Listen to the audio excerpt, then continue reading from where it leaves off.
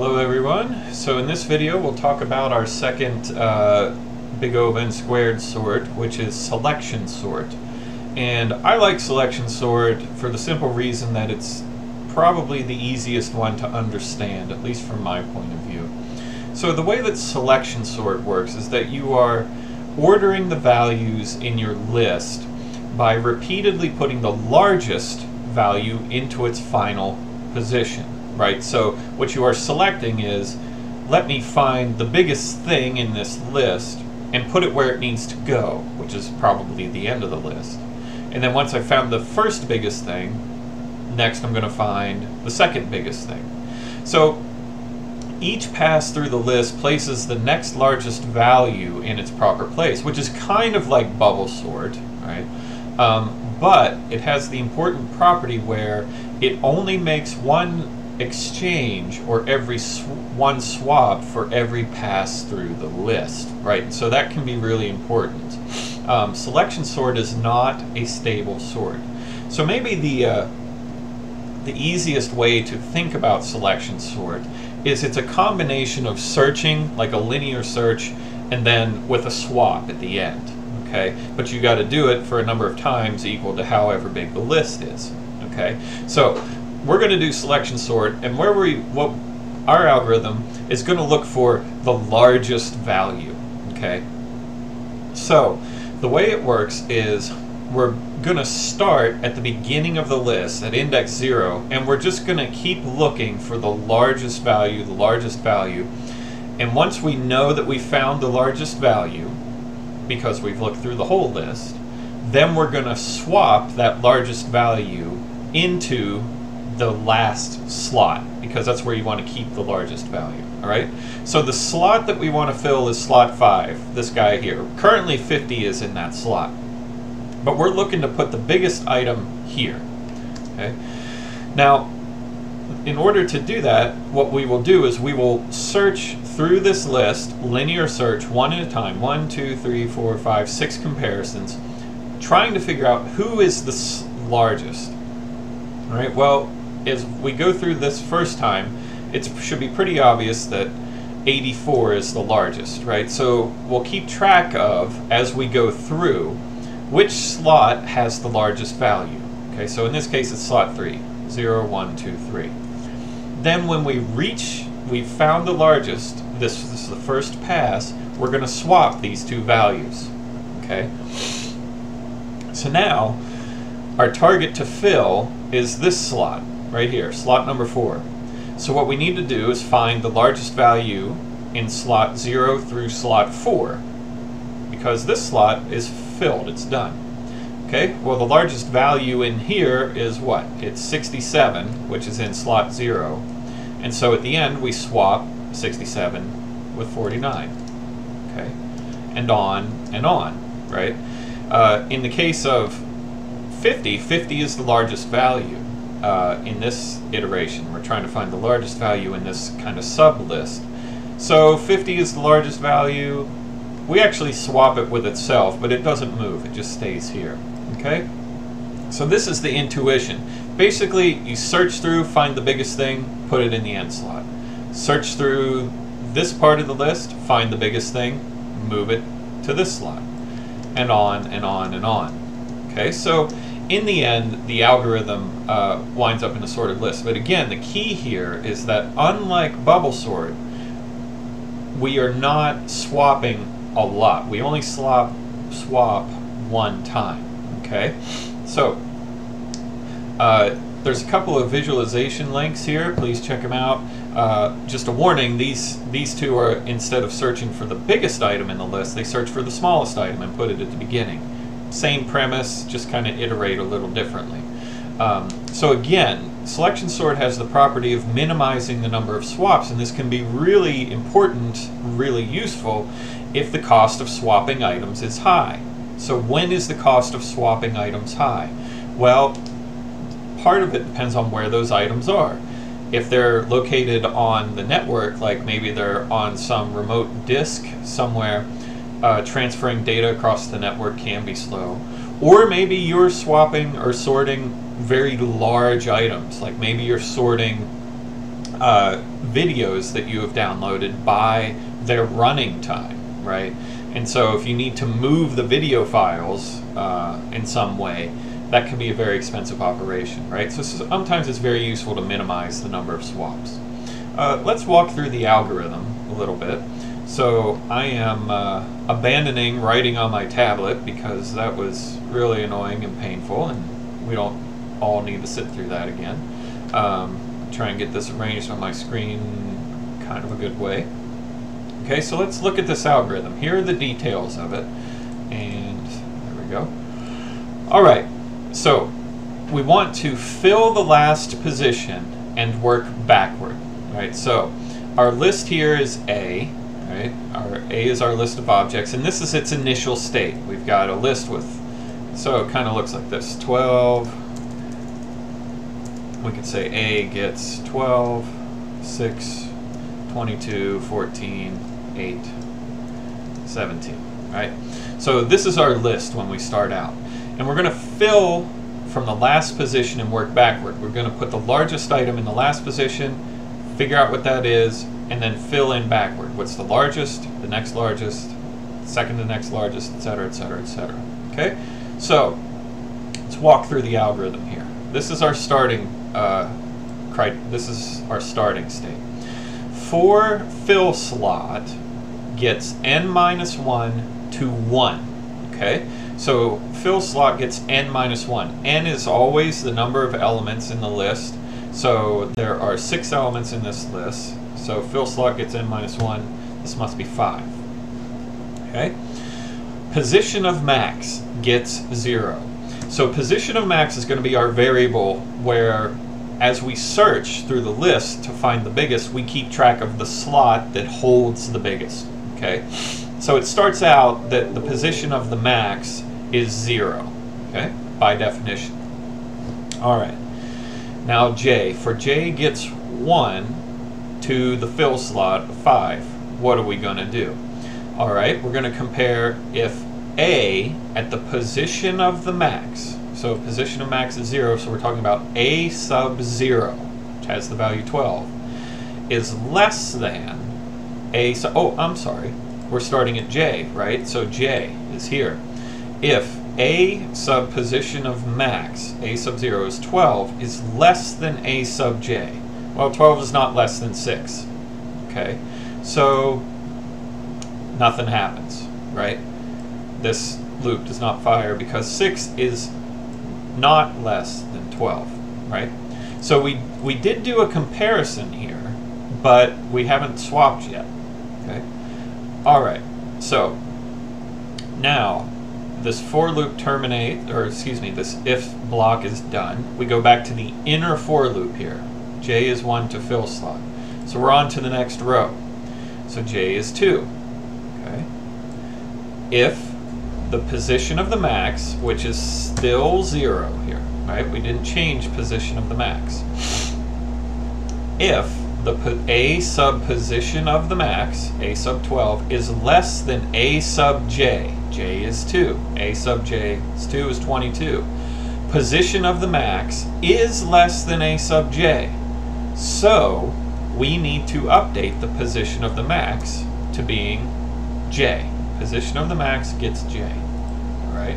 So what we're saying is that 22 is now the biggest guy that we have seen.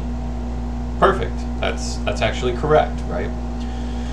All right, we continue on. So J is now 3, right? We compare 14 to the position of the value in the position of the max. Is 14 less than 22? Or excuse me, is 22 less than 14? Nope, it's not. So the max is still in position 2. We've done another comparison. All right, moving on. We're doing the inner loop here, right? We're doing the inner loop here. J is now 4, all right. If A in the position of the max, which is 2, is 22 less than 8? No, not currently. All right, so we don't do anything. We've done one more comparison. Position of the max is still 2, and we increment J. Okay, so this is going to be the last iteration, right? Because we're going from 1 to the fill slot, to and including. Fill slot is 5. All right. Is the position of the max, slot 2, is 22 less than A sub j, 17? No. All right. So, here we are. We've ended our comparisons. The position of the max we have determined is still 2. All right. What do? We have exited this part of the loop now. We've gone through all the j's. Now, we swap the values. A sub fill slot and A position of max. Okay. Remember, our fill slot is 5, still 5. We haven't changed it this whole time. It's still 5, right? So we swap the fill slot, which is 5, with the value at the position of the max, which is 22. So 22 goes here, and 17 goes here, right? We swap these two right here. Okay, that's all. Now the remaining values are still there. We're still working in memory. We haven't changed them, but the ones that changed are these guys. Let's just maybe fill these in this way. Oh, I know what I need to do. Design, shading. Okay, let's do it this way. So we've swapped these two guys.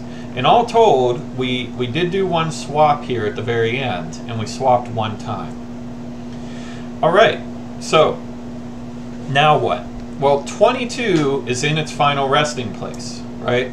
So we're never going to touch 22 again, actually, because now we've exited the first iteration of this outer loop, and we've come back around.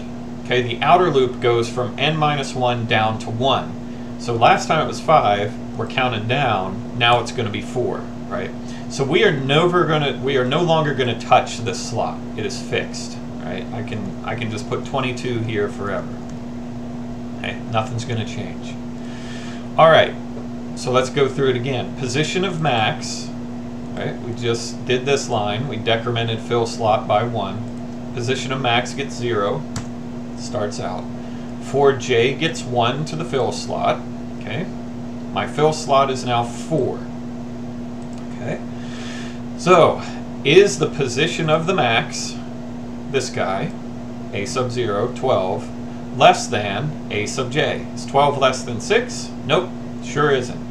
Okay, so we've done a comparison, but we did not swap anything, and we didn't update the position of the max.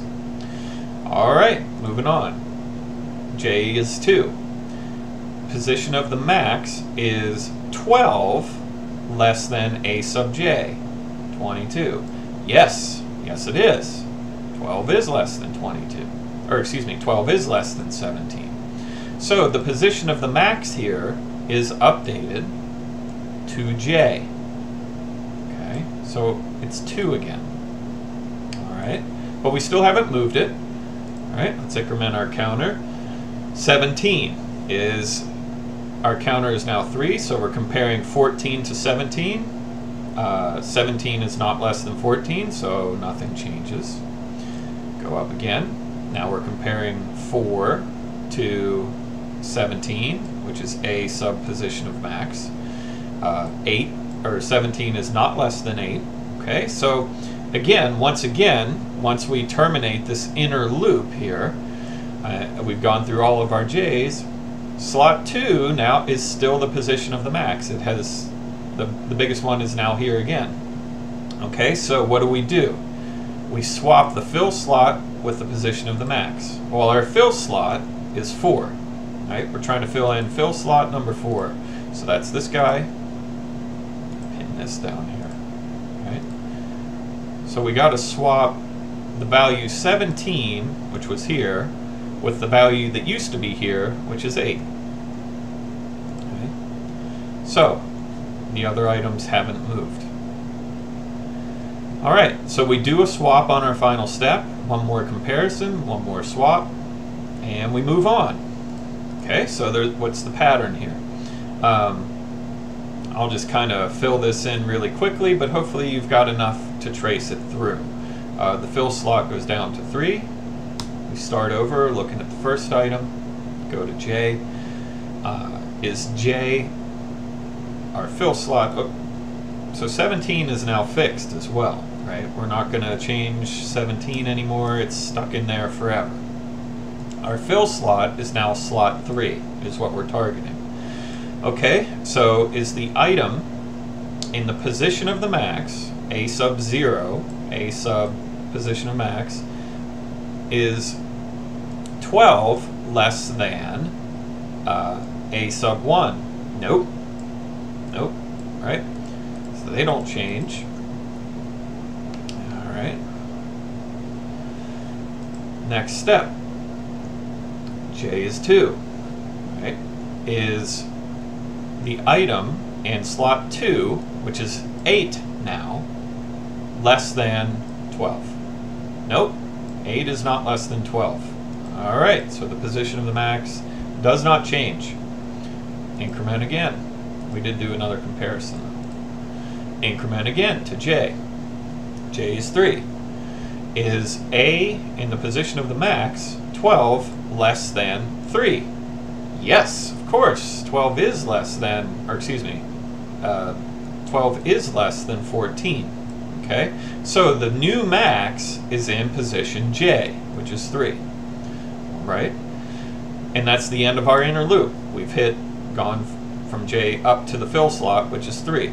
Okay, so we've done another comparison. We swap now, and what we're going to do is we're going to swap the value in the fill slot, which was 14, with itself 14. Haha, okay. So, you know, our algorithm is kind of silly. It's a self-swap. It still counts as a swap though, right? It's moving it. You could write this algorithm a little smarter so that if these values are equal, you don't need to swap it, right? All right, finishing this out. We're down to fill slot. We're trying to fill in slot number 2. We filled in slot number 3. It's not going to change. All right. J starts again at 1. All right. So we ask our question: is A sub 1 less, or is A sub max less than A sub 1? No, not again. 12 is still bigger than 6. Okay. Increment this. Is A sub fill slot, which is, or excuse me, A sub position of max, which is 12, less than A sub J? Yes. I'm sorry, I'm looking in the wrong spot, right? A sub J is 8. So the answer is no, no. So the position of the max is still 0. The position of the max does not change here because the max is this guy, right? It's right here. All right, so final step. What do we got to do? We got to swap the fill slot with the position of the max. The fill slot is 2. The position of the max is 0. So we're going to swap 8 goes here, and 12 goes here. So these are the two that get swapped. 6 is still stuck here. All right. Well, now 12 is in its final resting spot. Okay. All right. Final thing. We got to fill this slot right here. Slot number 1, last one. Position of the max is 0. J is 1. So is the item, looking at this list now, is the item in the position of the max is 8 less than A sub J? No, it is not. So what do we do?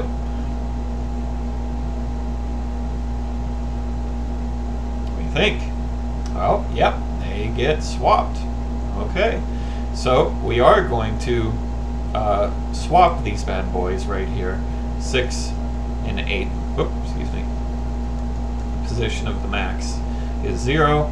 These two guys get swapped, and we are finished. All right. So this is our ending state right here: 6, 8, 12, 14, 17, and 22. All right. How many swaps have we done? Let me just make these all red. All right. How many swaps have we done? 1, 2, 3, 4, 5. That's it, right? How many comparisons did we do? Well, if you tally these up, we got 5, 4, 3, 2, 1. That once again is 15. Okay? So this is selection sort. Again, I think it makes sense intuitively. You're finding the biggest one, moving it to the end, finding the next biggest one, move it to the end. It can be a little jumbled when you're looking at the algorithm, but that's the intuition, right? And what I really want you to have is that intuition. A few questions about it. Ooh. I've made Word very unhappy. Me and Microsoft products are just not getting along today, all right? So, in general, how many comparisons must be made for a list of length 1? Well, this is the same as with bubble sort. And the answer is given by a formula, n times n minus 1, all divided by 2. Okay? So once again, what is the big O of selection sort? Well, you can kind of see it here. The number of swaps is minimized. The number of swaps is order n, right? It's by the size of the list. But the number of comparisons is this given by this, which is n squared. So selection sort is big O of n squared. Okay. All right. Besides the list A, let's highlight these for you all. Besides the list A, how much additional space variables are needed to run the sort? So we've got a couple of extra variables. We've got fill slot, J, position of the max, and a temporary variable to store the swapped value, right? So not a lot of extra space. We didn't really address this in bubble sort, but we will see once we get into some of our fancier sorts that you do need some extra storage in certain cases. And so the size of the data you're sorting can be a problem. Can you perform selection sort on a Python list? Sure, yes, of course you can. How about a linked list? Sure, you can do it on a Python list. Code looks like this, no problem. For a linked list, yeah, you can. But for a linked list, yes, but it would be easier if you looked, if you filled it from smallest to largest instead of the other way around. We're filling largest to smallest. In other words, you look for the minimum. Why is that? Well, where are you going to put the last item in the list? At the tail, or the second to last thing, right? So with a linked list, this becomes a little trickier, I would say.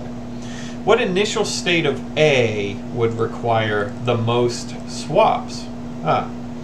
Well, the most swaps would occur. We did do a swap here in every stage, but that isn't necessarily the case, right? Like we counted this as a swap, and it is a swap, but it could be the case that, well, maybe we don't want to count this as a swap, right?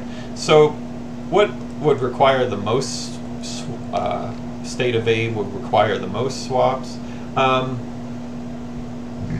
Well, any state has swaps, right? It doesn't really matter. That's the nice thing about selection sort, is that any state has the same number of swaps, and that's why we prefer it.